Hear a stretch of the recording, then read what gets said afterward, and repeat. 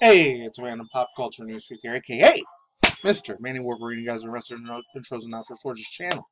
I'm Brady on Odyssey, and of course, as always, mine's Reddit, Twitter, Instagram, and he's just in case this channel gets shut down, terminated, shadow banned, what have you, any of that fortunate stuff, God forbid. Anyways, I know it's almost 4 days old. I'm still gonna fucking rant and talk about it because, granted, as much as I don't want to kind of sort of talk about this, it wasn't until at least about 2018 or 19, especially when you know who was running the country at the time, or supposedly. Because when it comes to the whole like alternative media, conspiracy theory sort of shit, I'm a very, very huge fan of that stuff.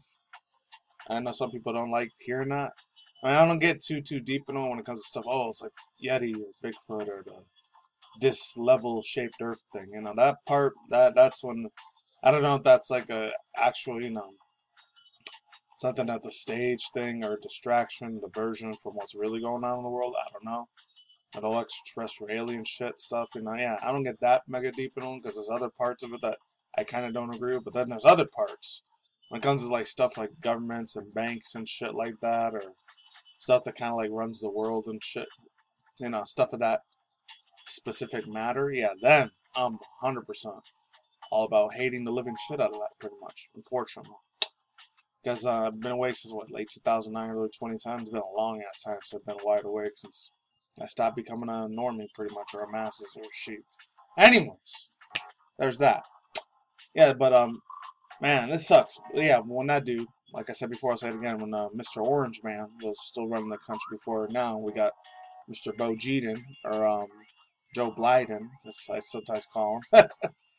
Or that dude used to call him the Sleepy Joe, or the Let's Go Brandon, whatever you want to call the dude, is running the U.S. Supposedly, like I said before, a lot of these people that are, I don't even know about the governors and senators. It might be somebody else running it, but when it comes to usually people like running whole countries, like if it's the dude like Justin Trudeau over there in Canada, or the people in the prime ministers in Australia or the UK or any other place in the world, like really, those are just little straw man puppets that are just saying the stuff that the people that truly run this planet are telling them to say. That's really all it is.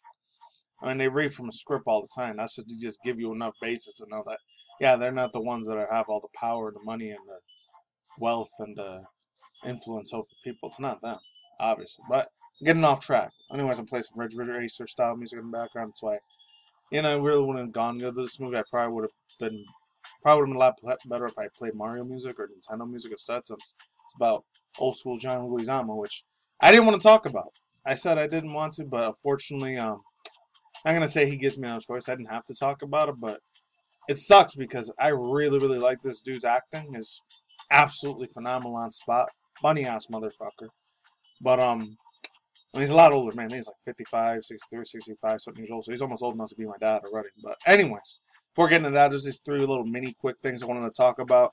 One of them I may do a video on this week because it has something to do with Nintendo Direct, and that's that from this video here from Rock Paper Shotgun real quick. Actually, no, it's not from Rock Paper Shotgun. That's another thing I want to talk about afterwards. Oh, Legend of Zelda Tears of the Kingdom release date of a Nintendo Direct. It's supposed to be happening this week or next week, so if it does happen this week, I'm going to see if I try to react to it. Very, very interesting. I know the first one I watched on my own, so I didn't feel like reacting to it because I was doing a lot of other shit last month. I was very, very busy with shit. There's that. And I'm real, real excited about that. It's looking very, very good so far, man. So maybe I think his name's Ijomi or Isota Ohamo. Ihome, however you say his name. I think it's Ethome. I know he's real, real big out there. There's other people like Shigeru Miyamoto and the one that runs for Nintendo Japan, like Shintaro Furukawa and all that. Anyway, so hopefully that happens. And I know there's another one out, and I might talk about this possibly in the future. It's probably going to be real, real late as fuck because it's been 4, 5, 6 days when it happened.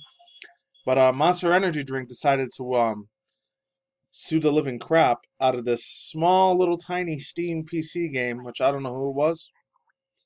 It's pretty sad to see it because they're a multi-million billion dollar energy drink company, and they're trying to sue the little guy. Like they're trying to even like not cap the word, but like just make the word monster their own thing. And then energy drink, and then like anything with a white and blue logo or white and green logos is automatically Monster energy drinks. Which, by the way, I think Monster's owned by Coca-Cola, so You already know how massively ginormously huge that company is. They don't need any introduction. That's kind of fucked up to see them like trying to sue a small, tiny little indie developer company like that made a game called Monster. Like that's fucking ridiculous, bro. Honestly, I remember what the game was called. Oh, it's called Dark Deception, Monsters or Mortals. Really, really stupid, man. And then the last little bit of news. I know this happened like 3 years ago almost, but it sucks. Another actor even. I'm not sure if he was with or against the stuff like when the whole Clan Name scandal, but got the convids, aka Dash 119. I don't even know if you're even allowed to still say that or not, or you get your channel destroyed. It was Arnold Schwarzenegger saying, screw your freedoms, which is pretty wild. I'm not sure he was with the mask and with the you know what, which I'm pretty sure I probably still can't say on YouTube, with the jabs and getting that sort of medication that'll either end up taking your life faster or it'll just put some more genetic EXP shit in you, which, who knows, like turn you into a fucking animal or zombie in the future, God forbid. Or with the Cinco Hey shit, I don't know. Or with nanobots and hydrogels, if you take that little poke, if you know what I'm saying. So yeah, there's that. Anyways, let's get into this. John Leguizamo boycotting Mario Bros, saying they messed up with the inclusions. Comes from Matt Regali from Outkick. I never read from these dudes before. Maybe I did. I don't know. Anyways, without further ado, yeah, let's jump into this thing. I've been wanting to talk about it for a while. Here it is. So it says, no one has bigger Africa SJW shit, aka social justice. Which I don't know, maybe in the 40s, 50s, that was probably actually a better thing, or 60s, but once, I don't know, 80s, 90s came around, that really wasn't a need for that anymore, especially when I started hearing that shit when I was like in my mid-late 20s, like 25, 26, when the whole Gamergate shit, when the new Sarkazian started happening and all that. That's when I first heard about it, but anyways, let's truly get it started again. I mean, getting mad at other people, going to parts of him instead than himself, John Leguizamo, the actor who asked if he would be snagging a ticket to catch the recently released animated film, Super Mario Bros. Movie. It was a fair question, seeing as John Leguizamo, Leguizamo, played Luigi in 1993 Super Mario Bros., a piece of box office poison that some people claim to enjoy because they saw it because they were children. Leguizamo said that he wasn't going to see it this week after TMZ asked John Leguizamo if he had softened his position. He has said he's still mad about the lack of inclusion. It says, quote, no, I ain't going to be watching it. I don't really do an impression of him that well, so I'm just going to speak in regular voice. It could have included a Latin character, Leguizamo told TMZ.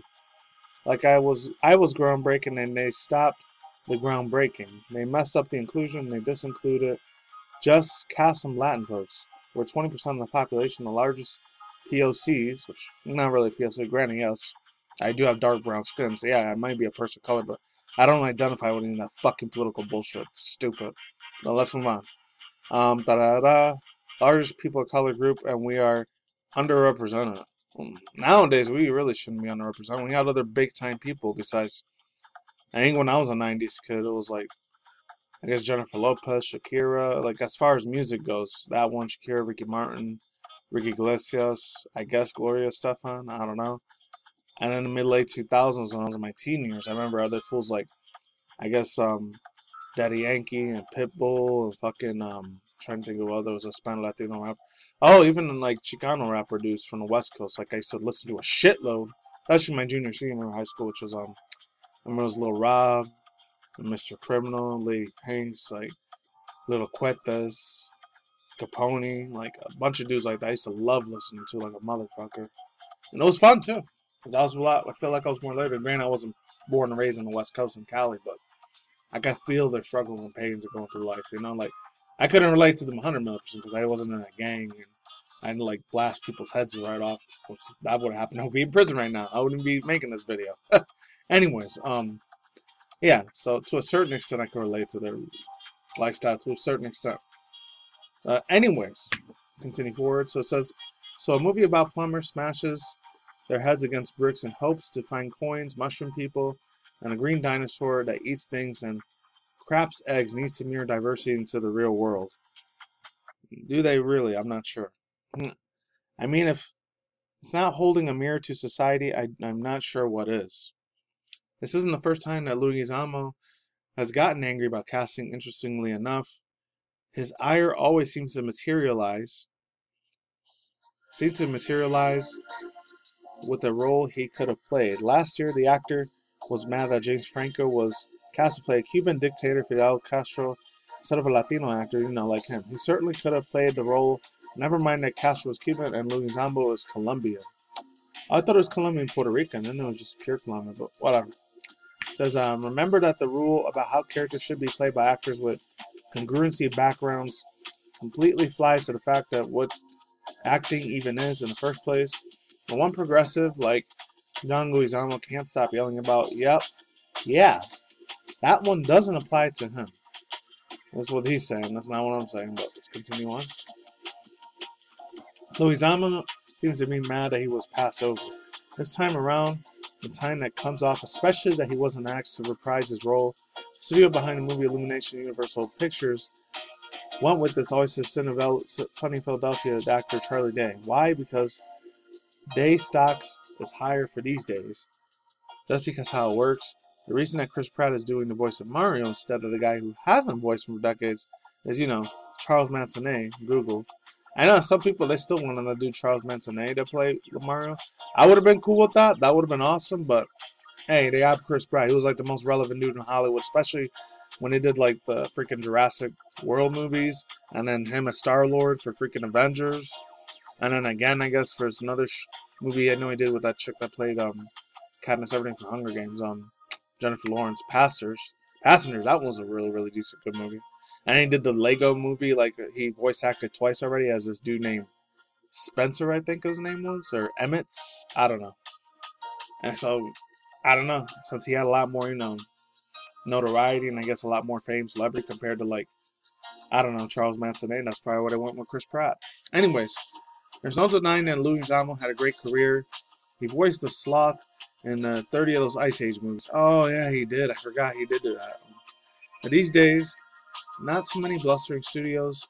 Executive says, get me John Leguizamo into the phone through teeth clenching and smoldering cigars.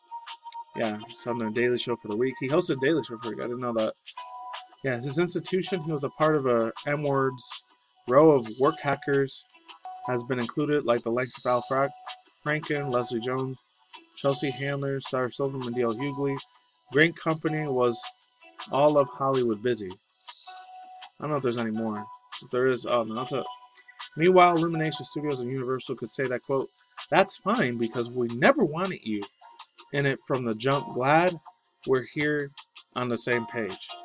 So yeah, overall thoughts and opinions, like I said before, I'll say it again, like, as funny and hilarious as the dude is, like, I know the last movie I saw this dude in, like, was that movie in December that came out with him. He was like the bad guy in Violent Night.